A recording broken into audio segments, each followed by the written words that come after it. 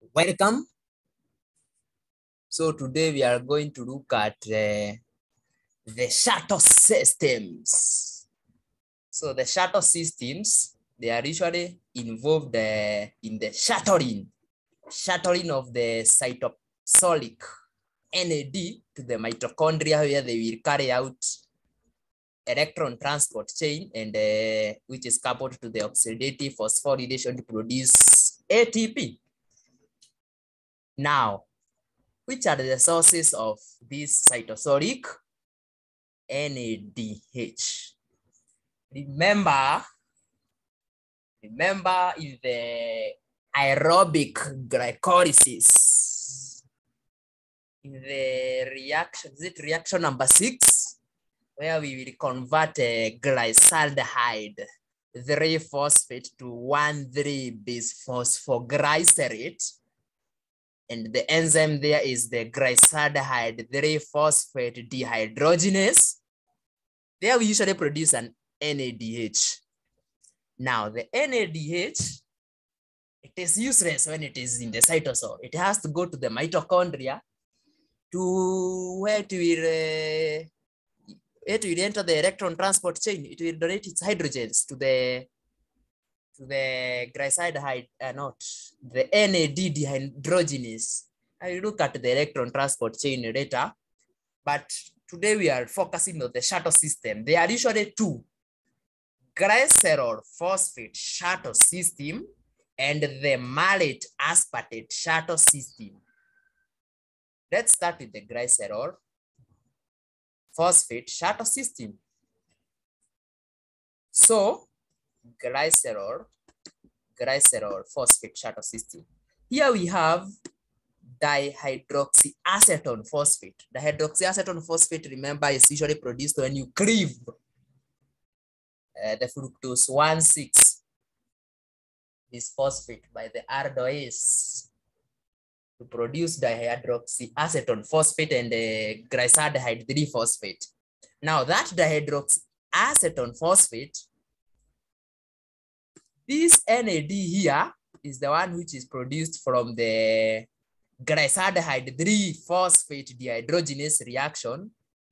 Then it is added to the dihydroxyacetone phosphate via the reaction which is catalyzed by the glycerol 3-phosphate dehydrogenase to form glycerol 3-phosphate. Glycerol 3-phosphate, by the way, is a compound which you interacted, especially in the synthesis of the triacyl glycerols. I will look at that another time.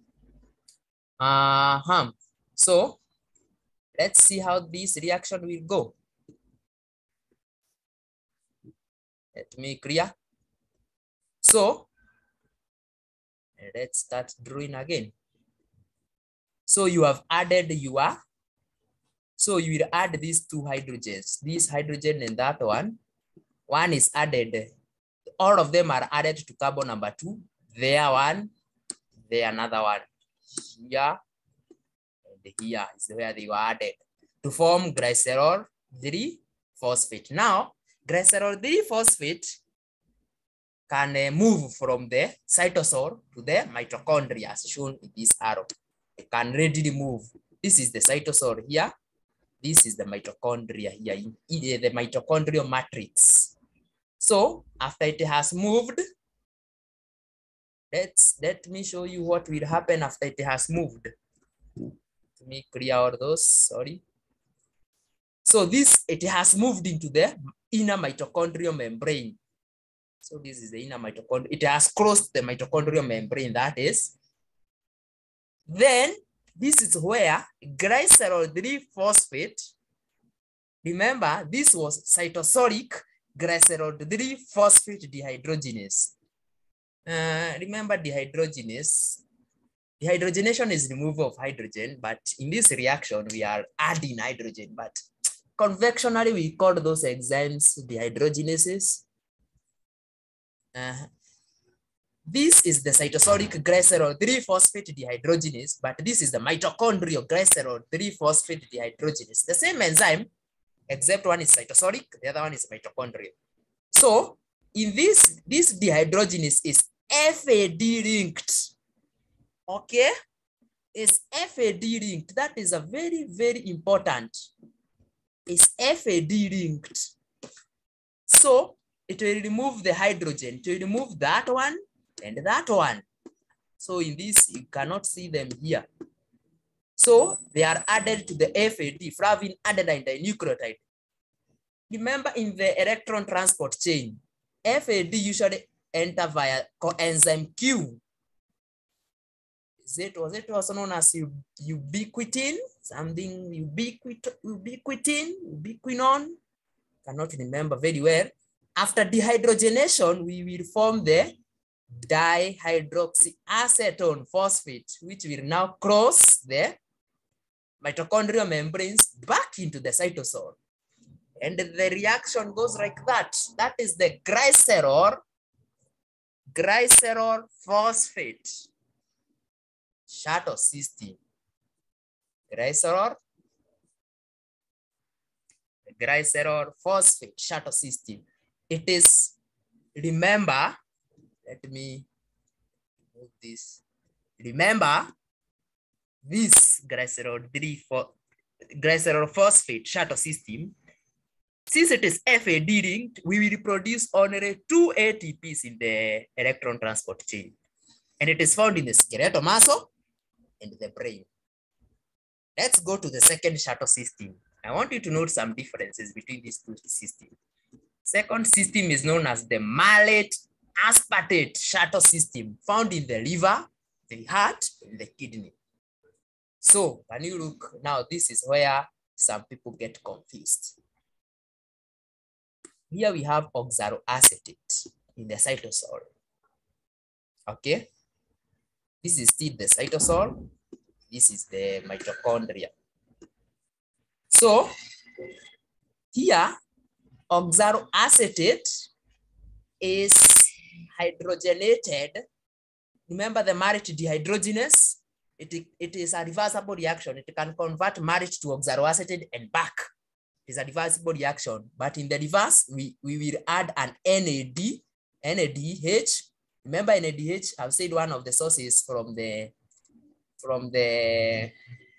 reaction, which is characterized by the glyceraldehyde 3-phosphate dehydrogenase, reaction number 6 of glycolysis. I look at glycolysis. So after adding the hydrogens to oxaloacetate, we form malate. Malate can freely move from the cytosol to the mitochondria. It moves. Once in the mitochondria, malate is dehydrogenated. We add an NAD to form an NADH and hydrogen ion via a mitochondrial marriage dehydrogenase.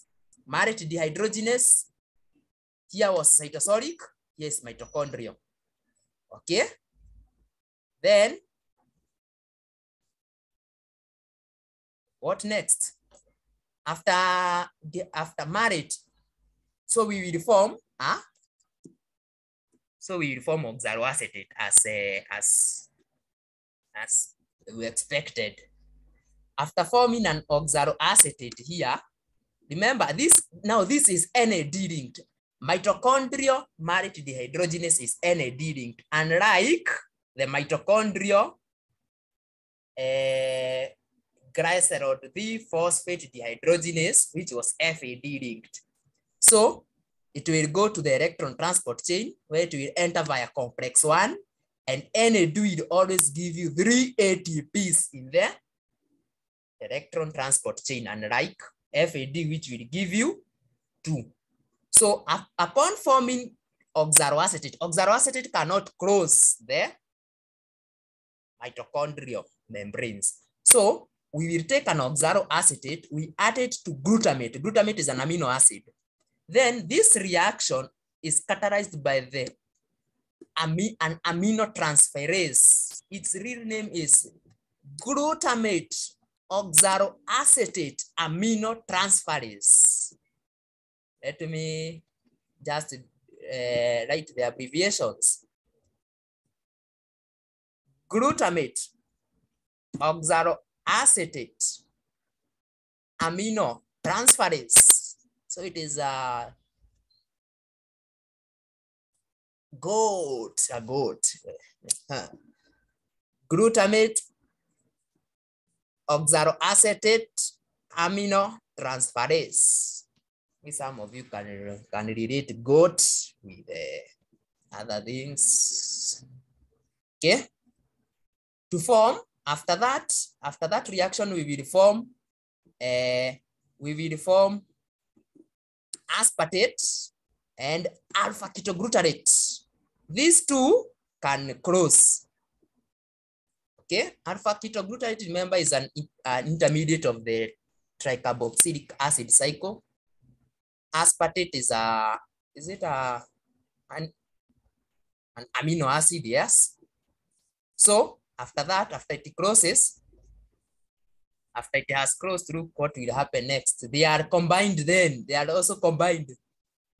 So they are combined by now. This was the mitochondria form of glutamate oxaloacetate aminotransferase. This is a cytosolic form to give you glutamate and oxaloacetate. So this is the Malate-Aspartate Shuttle system. Let me oxaloacetate. We via the cytosolic malate dehydrogenase, we form malate. Malate is transported to the mitochondria. We carry it to dehydrogenation. NAD goes to the electron transport chain, which will give you 3 ATPs.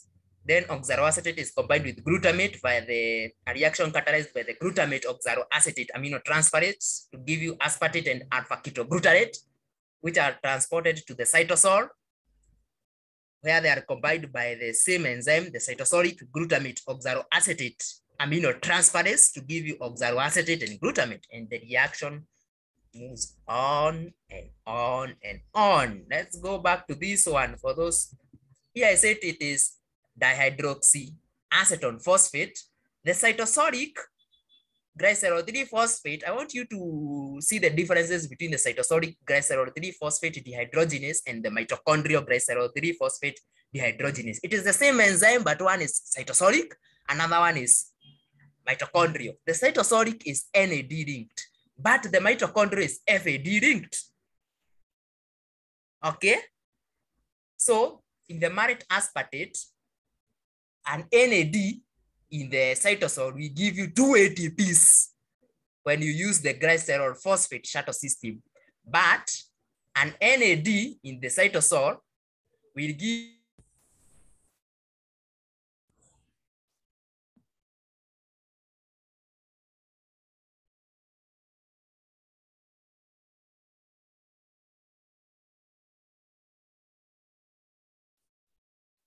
so.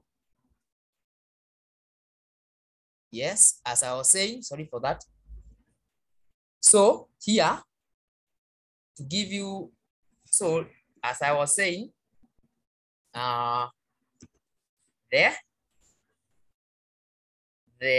the Malate-Aspartate Shuttle system, you get 3 ATPs. Okay, but in the Glycerol Phosphate Shuttle, you get 2 ATPs. So with that, I think that is all. And thank you for your attention and time.